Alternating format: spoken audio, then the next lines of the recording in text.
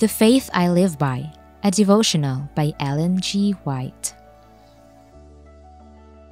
All nature upheld by God, and He is before all things, and by Him all things consist. Colossians chapter 1, verse 17.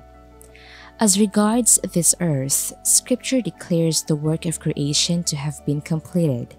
The works were finished from the foundation of the world. Hebrews chapter 4, verse 3. But the power of God is still exercised in upholding the objects of His creation. Every breath, every pulsation of the heart is an evidence of the care of Him in whom we live and move and have our being. Not by its own inherent energy does the earth produce its bounties, and year by year continue its motion around the sun. An unseen hand guides the planets in their circuit of the heavens. The God of heaven is constantly at work. It is by His power that vegetation is caused to flourish, that every leaf appears and every flower blooms. Every drop of rain or flake of snow, every spire of grass, every leaf and flower and shrub testifies of God. Those little things so common around us teach the lesson that nothing is beneath the notice of the infinite God.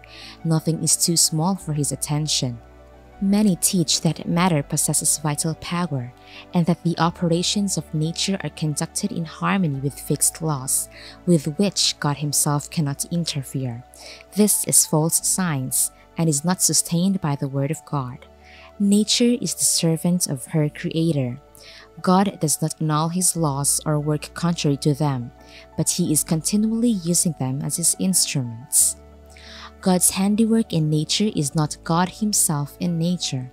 While nature is an expression of God's thought, it is not nature but the God of nature that is to be exalted. There is in nature the continual working of the Father and the Son.